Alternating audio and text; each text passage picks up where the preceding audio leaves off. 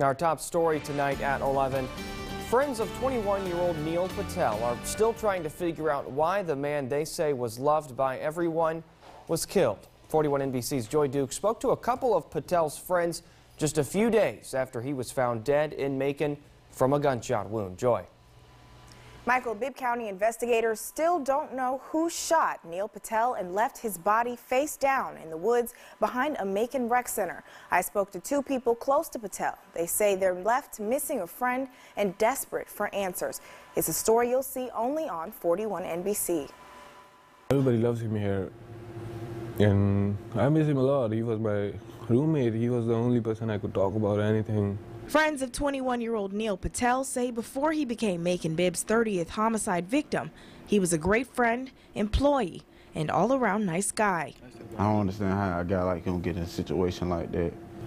He was just an innocent person. He used to play video games and all. He had some friends here.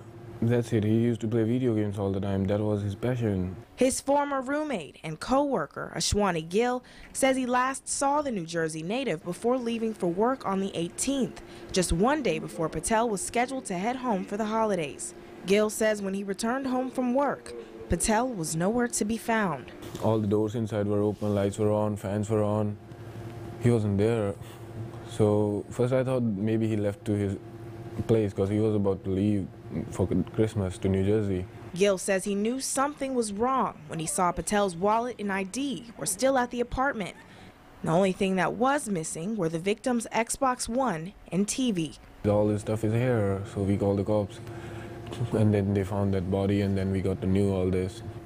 He told me he went missing. I just thought he probably just snuck off back to Jersey. He didn't sneak off back to Jersey, obviously.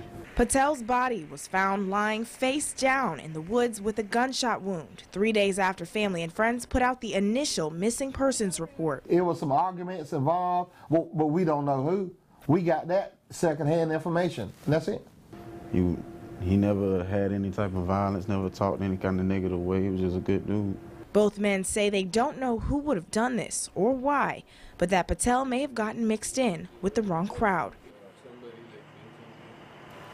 At this time, there are no other updates on where detectives are in the investigation, but Coroner Leon Jones says his office is working side by side with Bibb County Sheriff's Office to find Patel's killer and put his family and friends at ease.